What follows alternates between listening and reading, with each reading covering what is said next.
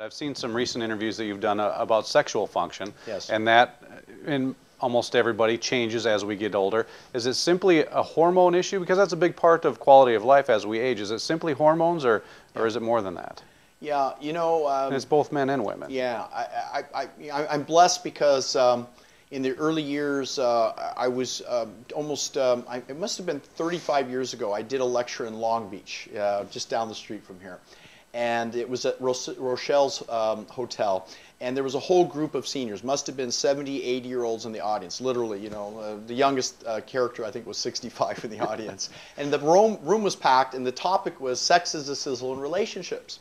And I prepared this whole talk that I went to great length, and the manuscript did all this research, you know, how to please a woman, and you know, what does it take to bring a woman to orgasm, and you know, what do men need to optimally perform and achieve erectile function and at any age. And you know, I went through everything. And the strangest thing is I'm doing this talk, and in those days it was 35mm slides, because I've been doing lectures for 35 years, and now it's PowerPoint, right? And I'm changing these slides, and I'm looking at the audience, and I'm sharing with them this exciting information, and I'm really passionate and jumping around like I always do and talking, and not one word, not one reaction, not one laughter, not one, you know, anything. And I'm watching the whole audience, I'm thinking, oh God, I bombed.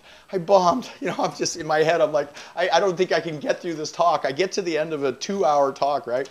The people line up quietly. It was just that generation. They come up each one by one and said, that was a marvelous lecture, and I have a few questions, you know. And so it gave me encouragement that, look, you know, maybe we just didn't have the same generational, you know, gap there, and it was something they didn't publicly talk about sex. It was pre-Viagra, you know. So here I'm talking about all these sexual things, very distinct, and so I wrote a current manuscript for the American Academy of Anti-Aging Medicine, and it's published in their Therapeutics Medical Journal, and it's I'm told it's going to be put in Harvard and Stanford and all the top medical libraries. But I did a complete review of sexual function, sexual diseases, you know, certain things we can do to restore sexual energy. And so I'm really passionate about the subject. I think that there is a degree of sexual awakening that we need to realize that the human body is an animal. We are animals.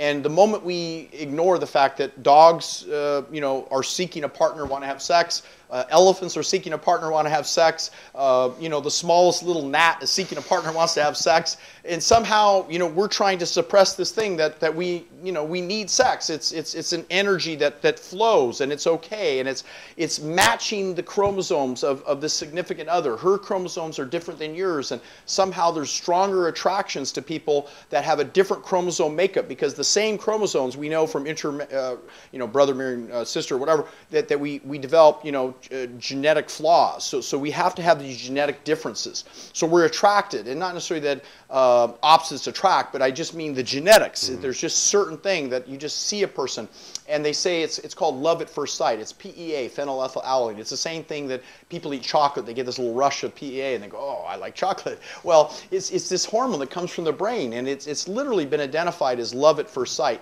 So there's the stimulus initially, and then you have to have enough cortisol, your adrenal function, to even deal with the stress of seeking a partner, because, you know, there's a little bit of combativeness. You know, you're asking for a date or trying to figure out what's your line, how you're going to introduce yourself, and she's kind of like, you know, I don't know, is this character good enough for me? And so you got a little chase there, and you got to have enough adrenals to deal with the stress of the chase. And if you don't have that spark and chase, it's never going to happen, because you can't get past the first to even get her phone number. So after you got her phone number, now we're there. So the next step is, okay, we're in this place where we're going to go away to, you know, the rule of 3 dates. You know, you have 3 dates. She finally feels comfortable with you. Maybe she's open to you, and you have some great discussions, because women love to talk. You got to learn, are they kinesthetic, auditory, or visual? Find out with the communicative style. It's a whole NLP thing that really helps. And then, you know, learn how each other's communicate. And then at the sexual level, how do you communicate? How relaxed are you with that? And sure, hormones play a big role. I think that testosterone is so overlooked that as it declines with age, we have to resort to Viagra if we don't have enough testosterone. The reality is, if we have optimum testosterone levels and we clear out the harmful estrogens, we balance the DHA, the cortisol levels.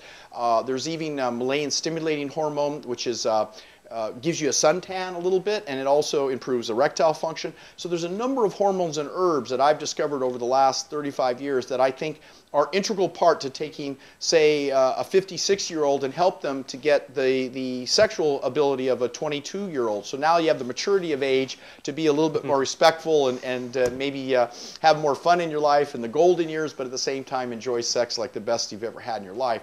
So I think that the mind, the body, the hormones all go together. So sex is a thing that you should have your hormones analyzed. Make sure if there's any deficiencies, we'll give you the right supplementation regimes, a good exercise program, good mindset, and get to sleep early. Sometimes morning sex is the best. You're up too late at night, the hormones aren't where they are, and men sometimes can't find that they can perform.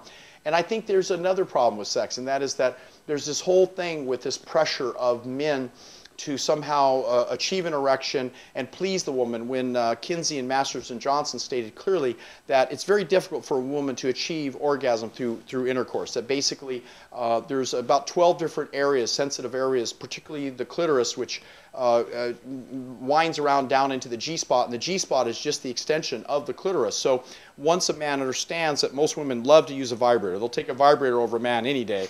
And if you just teach a woman how through oral sex, and I call it water sex by taking a little water apparatus and applying it to the right pressure to the clitoris area, engaging into this whole pre-build-up, particularly talking to a woman. I mean, there's some very nice sexual, that's why romance novels are so big. They sell more than the Bible. I mean, women love to read romance novels. They see themselves in these pictures. So you got to create pictures for women, tell them stories, and kind of lead up to the date. Text your woman, hey, I can't wait to see you tonight. I'm really looking forward to seeing you, and just really loving, sweet things.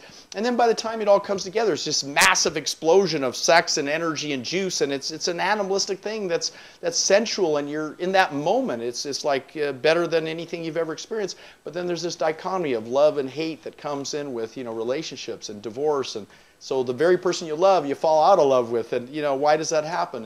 I think part of it is just we have these expectations. We got to just step back a little bit and learn a little bit more about communication and love.